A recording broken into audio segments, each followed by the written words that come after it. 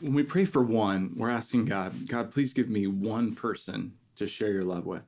And I don't like just talking about it. Anytime I mention it, I actually want to do it. And you can do it with me. It's as simple as saying, God, please give me one person to share your love with. Let's do that together. God, please give me one person to share your love with. Yes. Now that's a prayer that we have great confidence in knowing that God wants to answer, and he will do those things. He will give us people to share his love with. Now, when we pray for one of the things that happens is we realize, well, it could be someone, anyone, or everyone. And so what happens is yes, he gives us someone. He lays specific people on our hearts to share his love with. You know, our family members and our friends and neighbors and people that we encounter, people whose faces and names we actually know and put together. But there's also the idea that it could be anyone. And that's one of my favorite things about praying for one is just the realization, well, wait a minute, I'm in on what God's doing. And so as I go about, quote unquote, my day, it's really his day. And what's he up to? And who might I encounter? And who might be an anyone that I could share God's love with?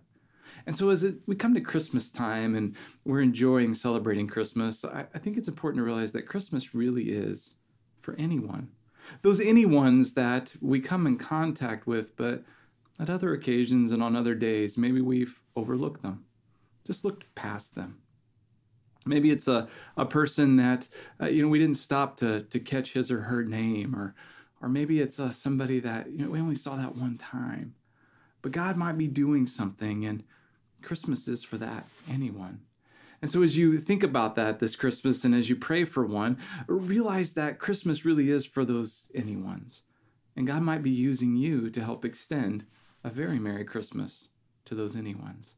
And so, God, please give me one person to share your love with. Well, yes, those someones in my life, I definitely want to go out of my way and pay attention and look for opportunities to share God's love. But what about the anyones? The ones that I encounter, the people who deliver things to my door, the person I might encounter in the checkout line, maybe another driver on the road or somebody who needs some help. Here is an opportunity for us to be keenly aware that the beauty of Christmas is for anyone. And we all need Christmas. Not just me, not just you, not just our family, not just our close friends and neighbors, not just our coworkers, but really anyone is in need of Christmas. And Christmas is for everyone. And so as we celebrate this Christmas, one of my best encouragements to you is to really be thinking, okay, who are my anyones? To get your head up, to pay attention, to look around you, to make eye contact. I know in this time of social distancing where we're wearing masks, maybe you think smiling doesn't matter anymore. That's where you're wrong. Smiling absolutely matters. They may not be able to see your mouth, but they'll see it in your eyes. And so smile. Extend a Merry Christmas. Take time to look at people and to listen. And I promise you, God is going to give you an opportunity this Christmas to share his love with an anyone. And who knows, maybe you'll make a new friend this Christmas, but not just for here and now. Maybe you'll make a new brother or sister in the family of God, and they'll be with him and with you and with us and all of eternity in his kingdom. That would be a very Merry Christmas indeed. So look out for those everyones, and let's go and share God's love, church.